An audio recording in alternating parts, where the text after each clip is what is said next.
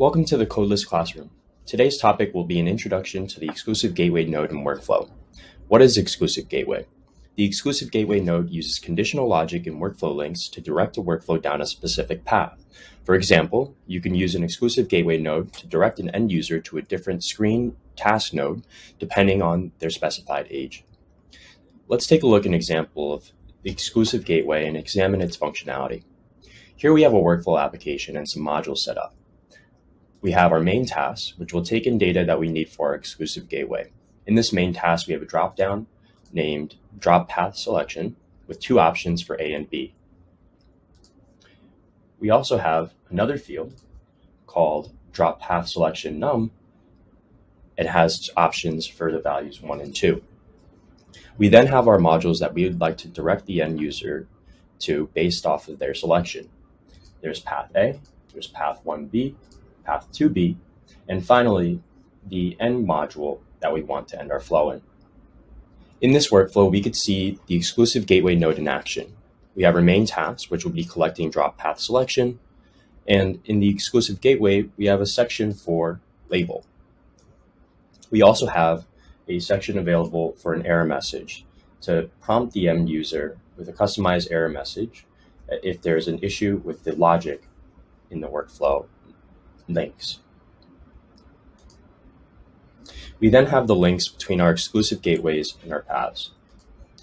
Here we have the logic stating that if the expression drop path selection is equal to A, then we send the user to task A. In the inspector panel, we can also see there are a few additional settings for the link.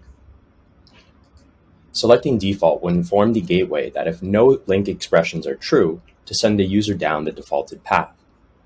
Unidirectional will make it so that after the end user navigates past this link, they cannot go back. Use flash message will allow creators to create a custom message to send to the end user when they reach this link in the flow. Now on to the next link.